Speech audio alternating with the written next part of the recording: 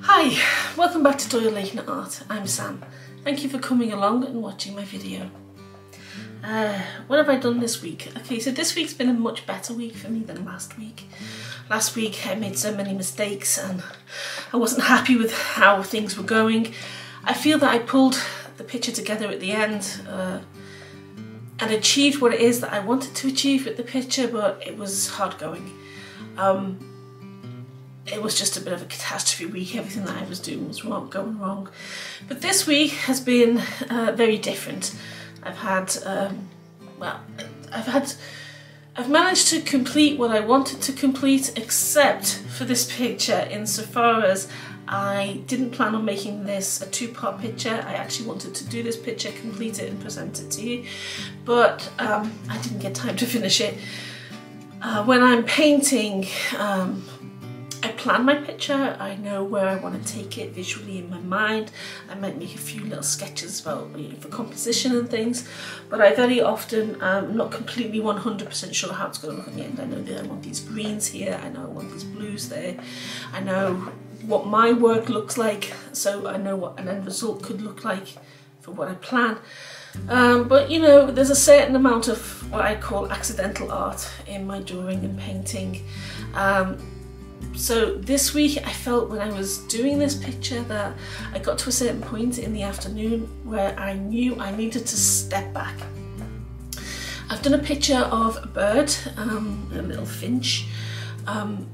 He is a sweet little guy. It's from a photograph that was actually taken not by me, it's from my father. He took a picture of this guy in his garden and he sent me the photographs, and I thought they were so sweet, and I thought to myself, that's you know, a subject matter that, you know, I felt like I could do something with it. So I changed the composition a little bit and added and took away a few things and made this into what I feel is a composition of my own and my own work. But the main figure, this finch, is actually from a photograph of my father.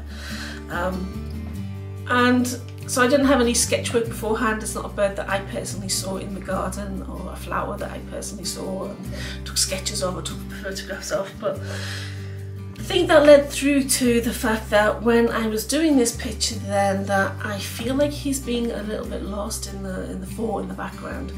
And I need to take a step back so that I can re-evaluate what it is I'm doing with this picture and where I'm taking it. I actually plan on doing 2 of these pictures so that they're a set. So this is the first one. I planned originally to do one today and one for next week, but as I say, I really did feel like I needed to take a step back and redo this guy, to reassess this guy of what colours that I'm using and where it is that this picture's going. So I didn't have a chance to complete this picture before on this day, which is when I start doing my editing tomorrow, and yeah, I didn't want to rush this at the last minute. I wanted to keep to my time schedule, so I will present to you what I've done so far this week, and next week there will be a conclusion for him. Maybe there'll be a conclusion for him and a start of the next one. I'm not completely sure. I have to see how the week runs. So yeah, take a look, see what you think. Enjoy watching me paint, and I will get back to you after I don't know, about 10 minutes? Okay, get yourself a cup of tea or whatever it is that you drink, sit back, relax and watch me paint.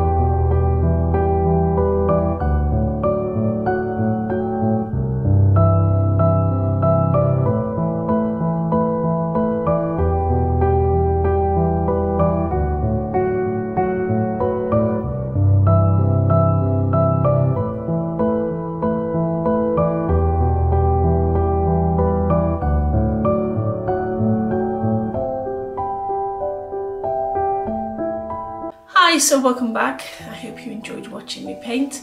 As I said, a conclusion to this picture will be next week. I'm enjoying painting it. Coming back to my path in art is a big step forward for me in my career after having children and being a stay-at-home mum.